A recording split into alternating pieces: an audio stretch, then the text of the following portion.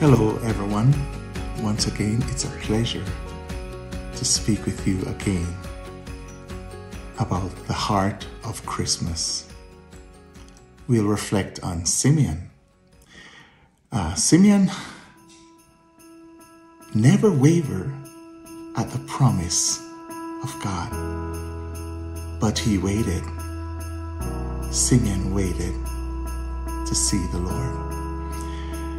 When he took Jesus in his hands, after he waited, then finally, he took Jesus in his hands.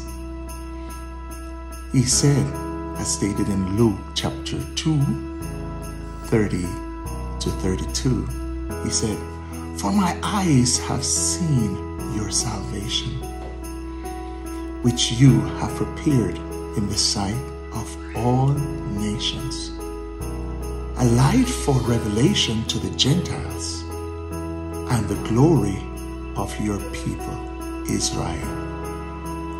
Amen. Can you just imagine for a moment what it meant for Simeon as he held in his hands the one who is greater than anything or greater than anyone. He's greater than time, than space, than matter, energy, or even antimatter. The greatest of all. He held the King of the universe in his hands. Just imagine what it must have felt like for Simeon. So, the heart of Christmas is seeing Jesus. Seeing Jesus. Simeon saw Jesus. The question is, do you see Jesus today? Do you see him? It's you. It's you. It's me. It's all of us seeing Jesus. Because Jesus is our salvation. Jesus is the way, the truth, and the life.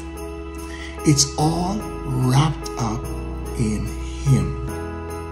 Amen.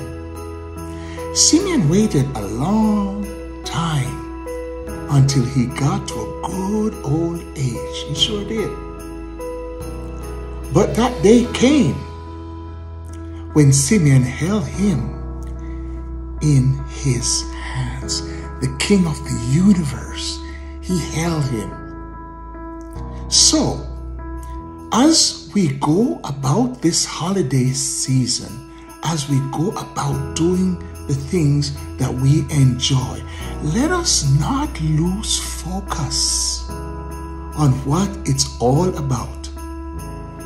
But let us see Jesus in all that we do, and to take some time out to give him thanks, to give him praise, to glorify the King of Kings and the Lord of Lords. Amen.